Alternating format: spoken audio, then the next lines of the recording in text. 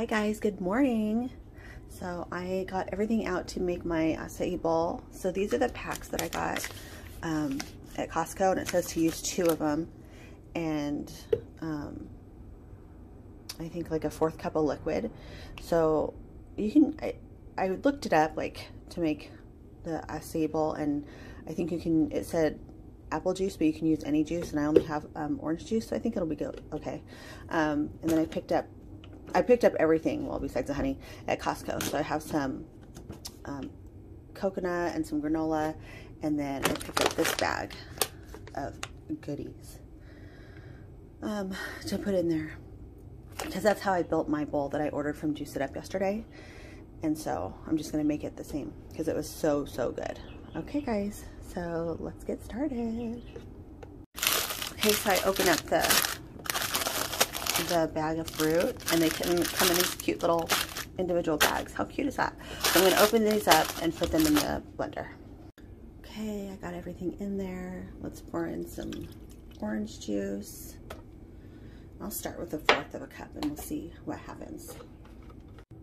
And I also picked up some strawberries and blueberries for topping. So I rinsed them off, and I'm just going to cut 1 or 2 strawberries, because these suckers are huge, to put on the top. Okay, this made a lot, so I'm gonna like save half of it for tomorrow. See, look at that. So we have a whole nother one for tomorrow. Okay, all right, let's build it.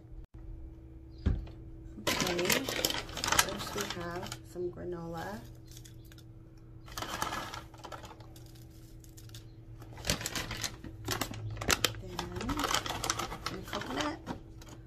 And this is just organic and sweetened coconut.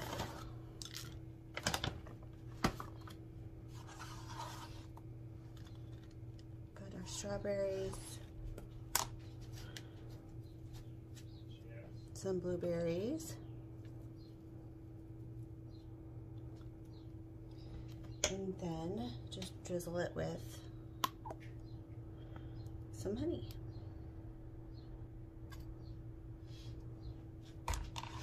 There we go.